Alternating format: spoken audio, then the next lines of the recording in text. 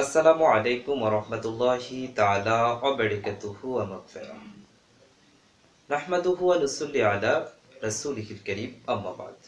দূরে এবং কাছে, দেশে এবং প্রবাসে যে যেখান থেকে এই আলোচনাটা শুনছেন সবাইকে আন্তরিক মোবারকবাদ জানাচ্ছি। আসুন আমরা হাদিসের আলোকে জেনে নেই মুনাফিকদের 4টি স্বভাব এবং মুনাফিকদের 3টি আলামত। যে বিষয়টা ইমাম আবু দাউদ রহমাতুল্লাহি আলাই তার প্রখ্যাত গ্রন্থ আবু দাউদ শরীফে কিতাবুস সুন্নাহ অধ্যায়ে 4688 নম্বর হাদিসে স্পষ্ট করে বর্ণনা করেছেন। হযরত আব্দুল্লাহ ইবনে উমর রাদিয়াল্লাহু তাআলা আনহু উক্ত হাদিসটি বর্ণনা করেছেন।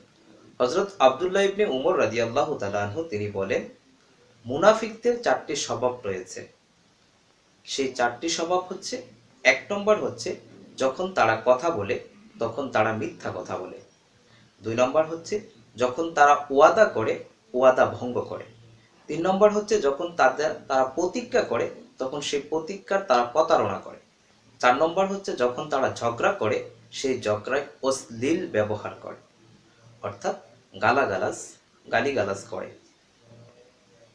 অপর এই হাদিসে হযরত আব্দুল্লাহ ইবনে উমর রাদিয়াল্লাহু তাআলা আনহু বলেছেন যে এই 4টা স্বভাবের মধ্যে যদি কারোর কাছে একটি স্বভাব থাকে তার মনের মধ্যেও নেফাকি রয়েছে, অর্থাৎ মুনাফিকের কিছুটা অপবিত্রতা অর্থাৎ নেফাক রয়েছে। অপর আরেকটি হাদিসে আমরা জানি যে মুনাফিকদের আলামত হচ্ছে 3টি। এর মধ্যে একটি হচ্ছে যখন তারা কথা বলে তখন তারা মিথ্যা কথা বলে।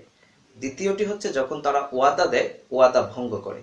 3 নম্বর হচ্ছে তাদের নিকট যখন আমানত রাখা হয় সেই আমানতের খেয়ানত করে। তাহলে আমরা এই 2টা হাদিস দ্বারা সহজে জানতে পারলাম যে মুনাফিকের 4টি স্বভাব এবং মুনাফিকের 3টি আলামত। আসুন আমরা সবাই এই মুনাফিকি 3টি আলামত এবং 4টি স্বভাব থেকে নিজেদেরকে বাঁচাই এবং অপরকে বাঁচানোর জন্য আহ্বান করি। এই আশা ব্যক্ত করে আপনাদের কাছ থেকে বিদায় নিচ্ছি। আসসালামু আলাইকুম ওয়া রাহমাতুল্লাহি তাআলা ওয়া বারাকাতুহু ওয়া মাগফিরাহ।